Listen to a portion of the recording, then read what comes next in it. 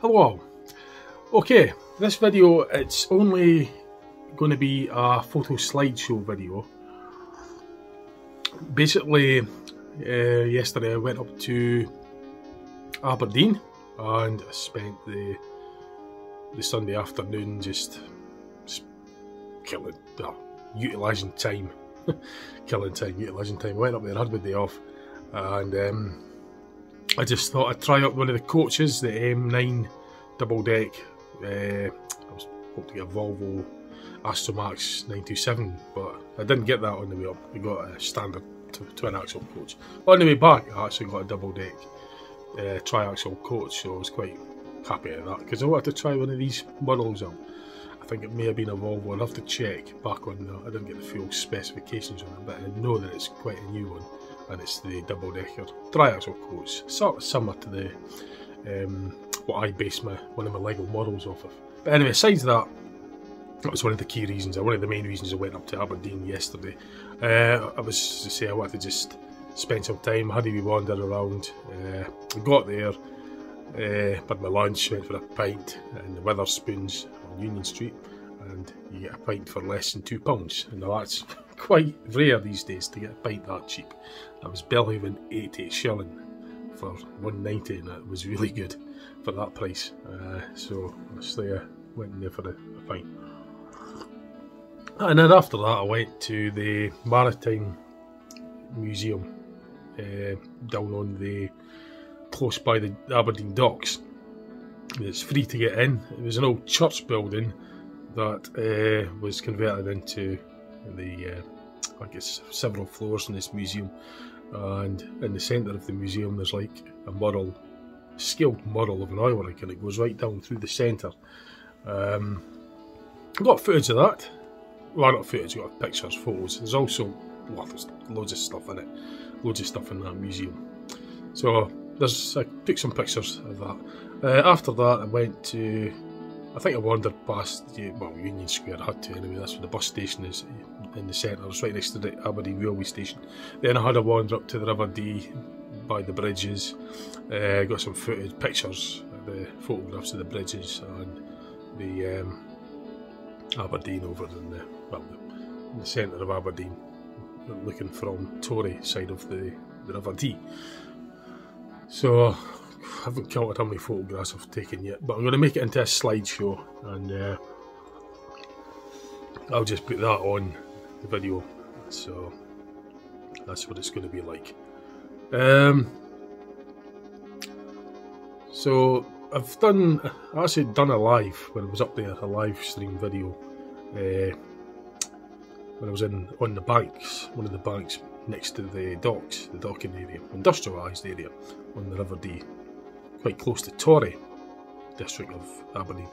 But unfortunately the quality wasn't that great. The picture was just as I kind of suspected. It was pixelated. So there was something quite bizarre that I saw there when I was actually doing a live stream. It was regarding strange bubbles in the water coming up from the riverbed. I've done a video on that, which will be on before this, or I'll either be on before this video or after it, depending on what order I put in. It's just uploading now. That's probably uploaded, so I'll get this one uploaded also. So it's either going to be before or after it. If you want to see it, then just go back a couple of videos and go forward, depending on the order. What else did I do now? There's some quite puzzling, to me anyway, artwork, street artwork by the Union Square. I've got footage of that as well on here. So anyway, I've got to get out. I've got just a quick introduction to this video. So I hope you enjoy it, and just hope you enjoy it. See what else is sticking on my channel. Okay, see you later. Bye for now. Bye.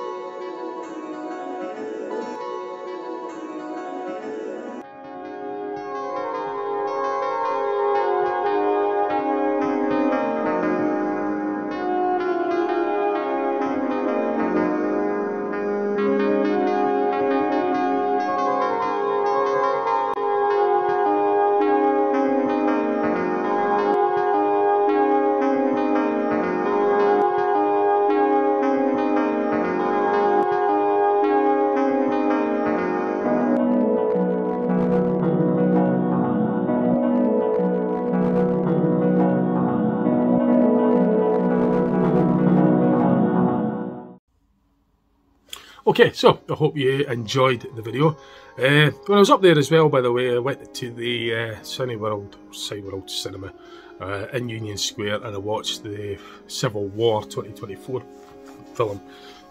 That was quite a strange film, so it's worth watching if you've got if you want to go to the cinema to see a film. I'd recommend watching that. I enjoyed it, so I thought it was worth watching. So just thought I'd mention it. It was something I'd done when I went up there. I went and I watched the Civil War 24. So it was quite interesting, eerie though.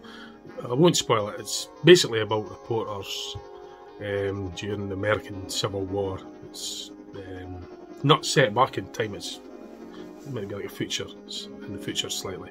Well, in that time zone, in the current timeline. It's not a historical film or anything like that.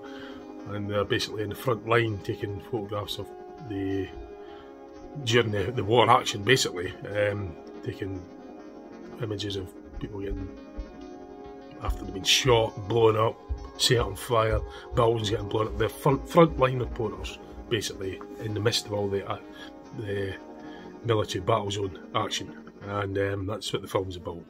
But well, it's not what it's about, but it's obviously there's more storylines in the film that, depending on how you watch it, there's in between the lines and all the rest of it, and subliminals, etc. It's about a whole array of things, films, movies in general, but you could take it as a storyline. You could have it as you could think of it or watch it as a storyline of being about that, because it was showing reporters. That's probably best to describe things like that, because it's more opinionated if you give what it's about. If you try and say what a film's about, it's more giving your opinion on what it's about. Because I think that it's like viewing a picture. If you look at a picture, it can be seen in an unlimited way. You know, it depends on how it could be interpreted in an unlimited way, depending on who's looking at it, or in this case a film, who's viewing it, because there's unlimited ways of interpreting things. So I kind of like interpret it as being reporters. I mean, it reads it in the synopsis. I mean, that's what it says in there. But again, you can read that and, you know, Google it up and see. You'll get what it says about the film. But if you're describing things like what a picture's about or a film's about, I would say it really depends on the person that's watching it or observing it and giving their interpretation of it.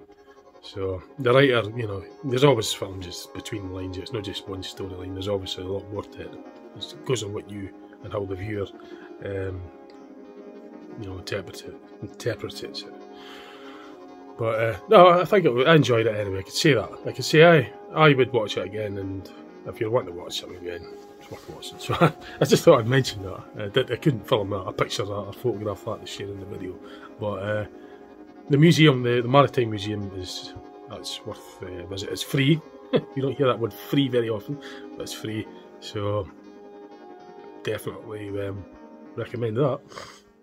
Aberdeen's, there's loads of things in Aberdeen. I mean, it's a big enough city, is it? No, it's not. It's not a small city. And there's obviously the area that I was in was just in a small area. I didn't go in the transport around on the buses or cover a lot of distance. I stayed put, basically. I stayed roughly where I was when I got dropped off at the bus station, because I didn't have a lot of time. I wasn't really planning on going for, so it was just a very limited area that I was at. But it was a Sunday as well, so there was still a lot of things open, mind you, for a Sunday, compared to what the Sundays were like way back in the 80s. It didn't feel like a Sunday these days. I was going to the Union Square shopping centre, and it was just like a Saturday afternoon. Everything was open virtually. People were going around. I remember the days back in the 80s when a Sunday, it felt like a Sunday. Everything was closed. It was quiet. There was only like a few convenience stores in the corners that were open. But the majority of everything was shut.